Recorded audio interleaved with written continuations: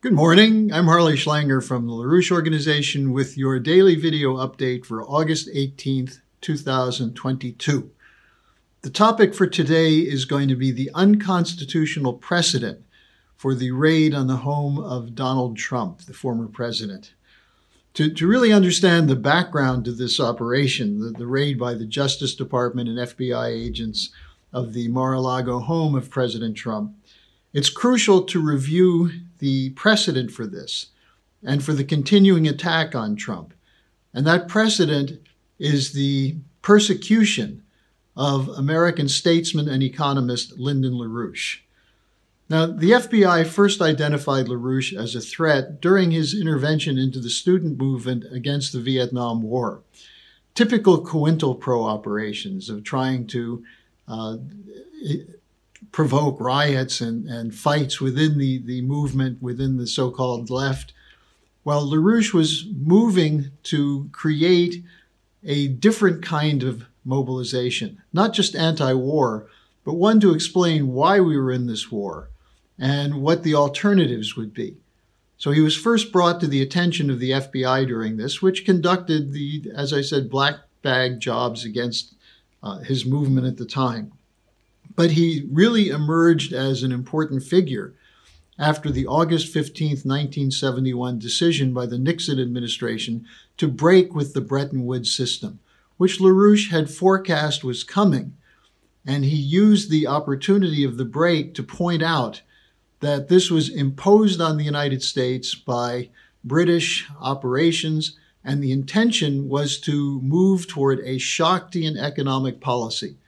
And it was his debate with Abba Lerner, a promoter of that Shaktian policy, which occurred in December 71, which caused a real avalanche, a storm of protest against him from left and right circles. Now, this continued as LaRouche became more and more prominent internationally.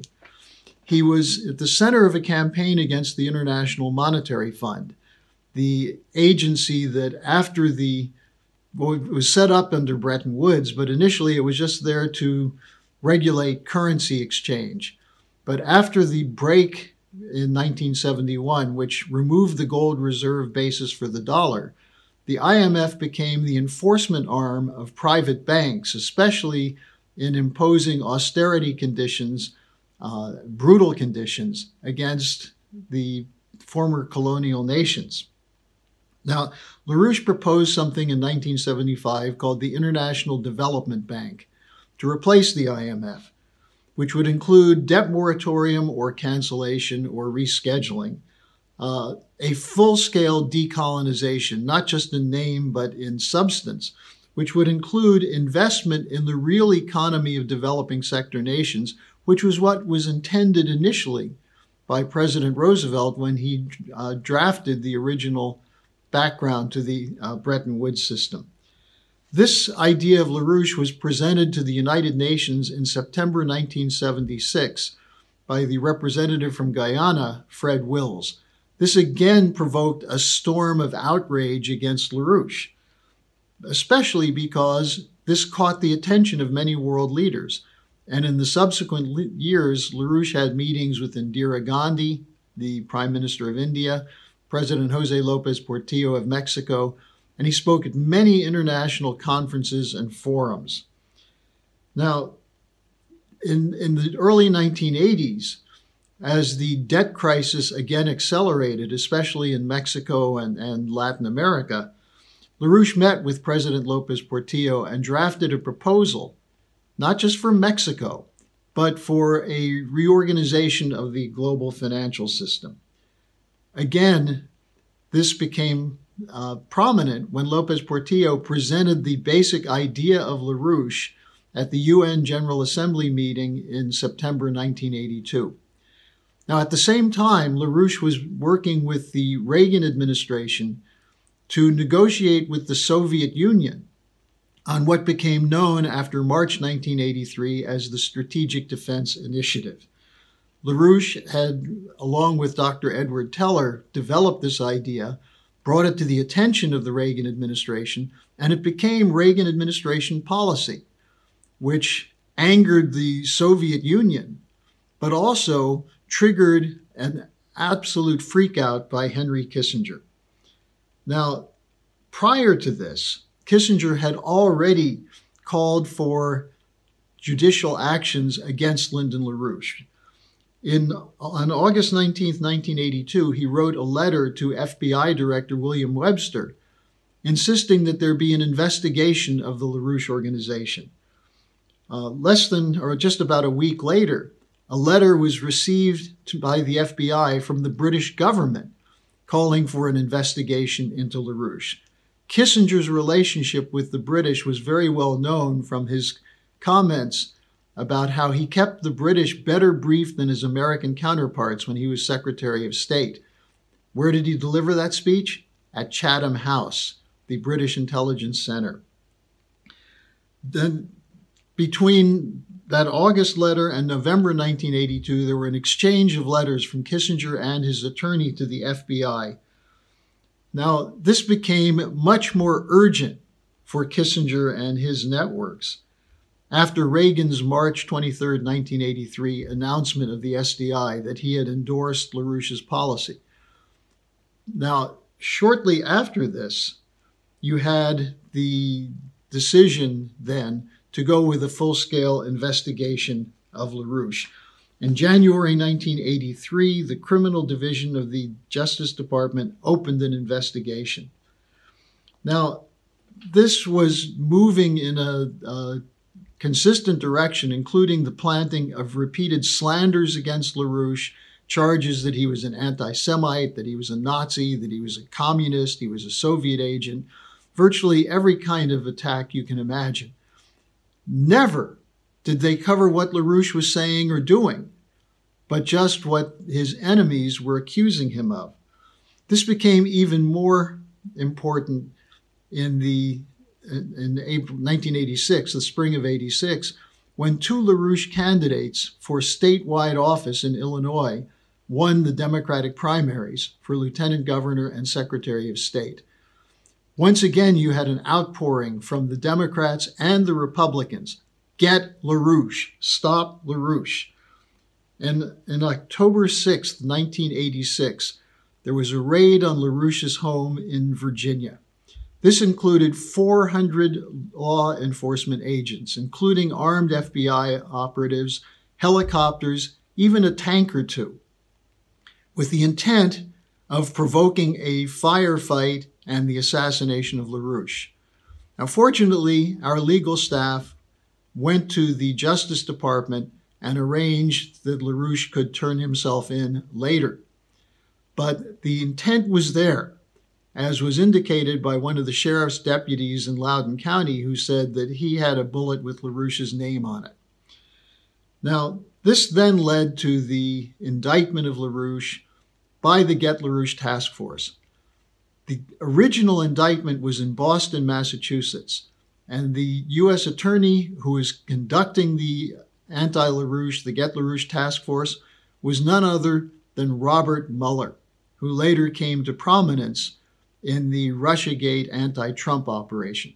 So in 1988, Mueller was deployed against Lyndon LaRouche. The case in Boston ended in a mistrial based on government misconduct in the way they conducted the prosecution.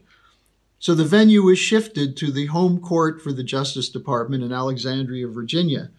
And in December 1988, LaRouche was convicted. Among other charges, a one-man conspiracy to defraud the Internal Revenue Service. The slanders continued. The escalation continued as he went to prison and served 5 years. Now, this did not stop Lyndon LaRouche, who ran for president from prison, who wrote books from prison, who conducted an expose of the corruption of not just the Justice Department, but the intelligence community and the overall policies of Wall Street and London.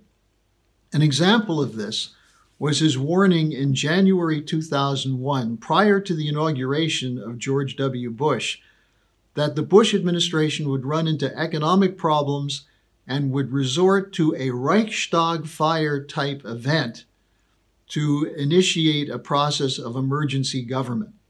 Keep in mind that 9 months later, 9/11 occurred, and we saw the implementation of the Patriot Act, the super spying operation, precisely as LaRouche had warned it would take place. Let me just conclude this section on LaRouche by pointing out that Ramsey Clark, the former Attorney General of the United States, was one of LaRouche's attorneys on his appeal. And he wrote that the LaRouche case, quote, involves a broader range of deliberate and systemic misconduct and abuse of power to destroy a political leader and movement than any other federal prosecution in my knowledge, unquote. That's why we say this was the precedent for what later became known as Russiagate. It was the permanent bureaucracy of the FBI, the same networks that LaRouche identified of the FBI and the Justice Department, that carried out with the CIA, with the British GCHQ and the British MI6, carried out the operation against Donald Trump. And what was the issue of Russiagate? It was that Trump wished to have a friendly relationship with Russia. This was why he was targeted with the bogus Christopher Steele dossier, which claimed that Putin was blackmailing him, that the Russians intervened in the election to help Trump win. All of this has been proven to be fraudulent, a fabrication by the Clinton campaign with the FBI, with the media.